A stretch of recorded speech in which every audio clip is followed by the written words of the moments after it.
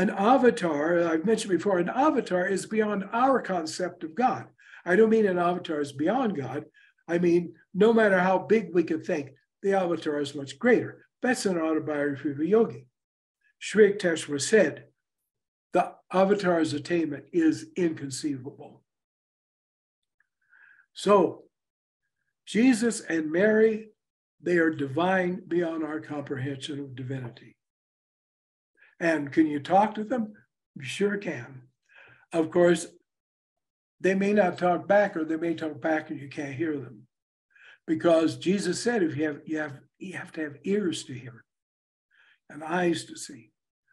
But it's all very real.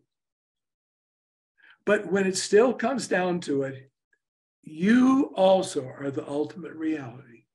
You must realize yourself.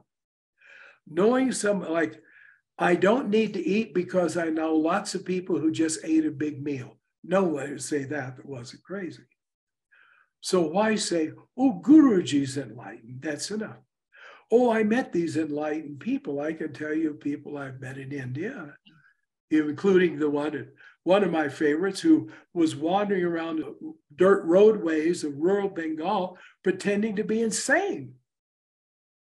She wasn't insane at all. She was incredible. When my first visit to India, which lasted for 9 months, I was always for 9 months in walking distance of at least one saint. Believe me, I met a lot. I saw a lot. Incredibly great beings. And of course, after that, I had many trips to India, and I almost always travel with Anandamayi. And loads of great people came to see her. So I don't mean politically powerful people, though they came. So in traveling with her, I saw a lot of very, very remarkable people. And I saw Ma. Don't ask me to tell you about Ma in the sense of what was she, who was she? I have no idea, and I don't believe anybody else had or has. People would say to her, what are you? Or who are you? And she would say, I am whatever you think I am.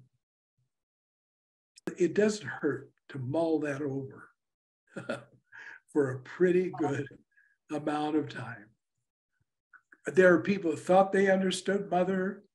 They thought they related totally with Mother. They would tell other people. There was a super intellectual who came from Dallas, Texas. He had no background in Hindu Dharma at all. And believe me, if there ever was a Hindu on earth, Anandamayi, she was certainly a Hindu. He came and he was this super intellectual. He read a lot of philosophy, and he went around explaining Mother to everybody, and explaining Mother's teachings to everybody, which of course was absolutely absurd. You know, it just couldn't happen. So she was what she was. You listen to what she said and apply it. That's all you could do, and say, she told me something to do, it worked, all right, she told me, and it didn't work. But who she was, it's anybody's guess, and it'll only be a guess.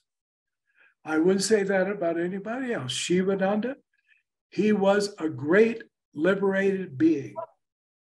He was as a God on the earth. I couldn't know, without being in his condition, everything about him. But I can tell you this was absolute perfection. And that I have no doubt of. But Ma, she was a mystery, but Ma Shakti is a mystery, you see. Bhagavan, the male aspect of God, is very comprehensible to us for some odd reason in our own limited way. But Ma, no. Ram Prasad wrote a song, says, who knows who Ma Kali is? Even the 6 darshanas are powerless to reveal her. So I could go on and on a lot about Sivananda, but I couldn't about Ma. I mean, I could tell you some funny things she said and some funny things she did. Some of the pranks she pulled on me, but you don't understand what it means. You know, one time Mother in Delhi, Mother just said, everybody leave here. It was just a moderate sized room. Everybody left, and there was just Mother and I. So Mother started talking to me, and I understood her. And I talked back to her, she understood me. That, of course, I didn't cause the bobble. Naturally, Mother would know what I had to say. One time, an Italian professor came to India. He couldn't speak a word of English. I don't know how he'd made the arrangements, but he found his way to the ashram in Benares and came there, and they figured he wanted to talk to Ma. No one there had any idea of Italian. And so, of course, he was just heartbroken. I mean, he'd spend all that money and come all the way to India. Now, what could he do? Ma said, it's all right, tell him to come see me. So Ma gave him a whole interview in Italian. Ma said that she had the ability to speak any language she wanted. I knew a woman that was Kashmiri. And one time Ma came into her room in the Delhi ashram, and Ma started a conversation with her in Kashmiri. And after about 7 or 8 minutes, Ma suddenly realized, whoops, not supposed to be able to know Kashmiri. So she continued on in Bengali. But the woman's husband said, Ma, you didn't fool me. After all, I've been sitting here all this time, and you've been speaking Kashmiri to us. So it was this way, you see. Okay, I will say something more. When you were with Ma and Sivananda, they were absolutely unique about anyone. I could tell you about great yogis, remarkable yogis. Mahanananda Brahmachari, I cannot tell you. It was like the infinite was speaking to you. I've met these yogis, you're just in awe. And here's the difference then. When you were in the presence of Ma and Sivananda, you were deeply self-aware. You knew they were glorious. You knew they were wonderful. But they didn't pull your mind out. All the other yogis, they did. They were so amazing. You were there. Your mouth was hanging open, at least figuratively. And you're just sort of, wow, what a vibration, what a magnetism, and so on. But no, it was quiet with Ma and Sivananda.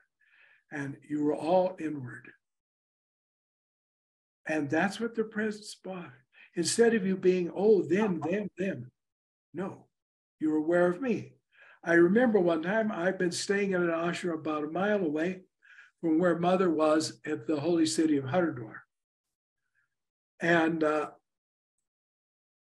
I've been traveling. I was frazzled out. That's the real truth. Starving a bit. And so I walked all the way in from the ashram to see Ma, but Ma wasn't available. I went into what was a gigantic hall. It was a satsang hall. And as I say, I was really frazzled. I felt really tired and just sort of, and so I went to the back of the hall where there were some people I knew, and we began talking, and I was surviving. I was able to give a coherent conversation, but I was really, like I say, and then all of a sudden, I felt this relief. I felt fine, and my mind, all the pieces fell in place. And I thought, oh, I know what's happened. I turned around, and Ma was just walking in the door.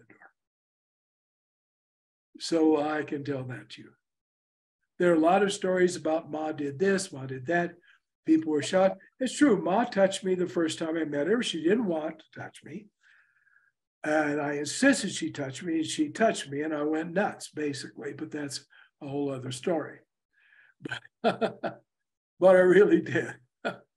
And it had happened to people. There were people that would touch Ma when she was in samadhi, though really with Ma, when was she in or out?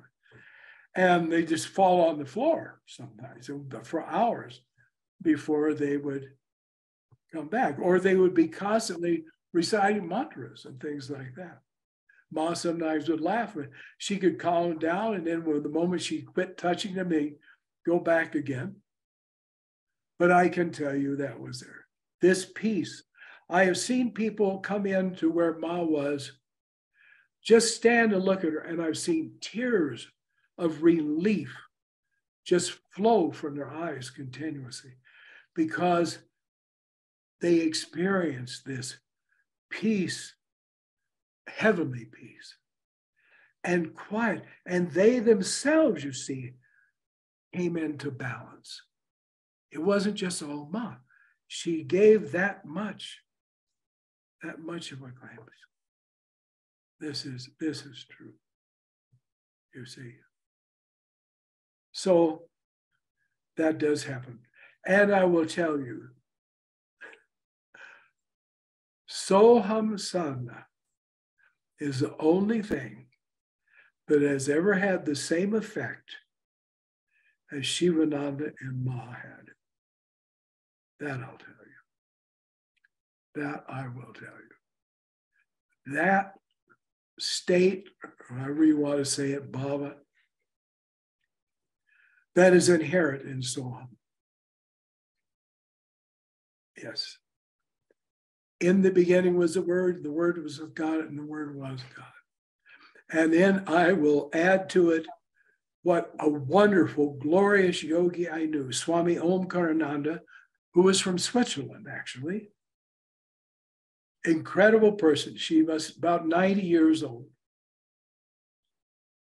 And she gave a couple of talks I heard at Sivananda Ashram at Sivananda's request. And she recited, but in English, some verses that describe the self. And then she would say, very quietly, no pretension, and that am I, and that am I. Okay. Namaste. Thank you, thank you, thank you.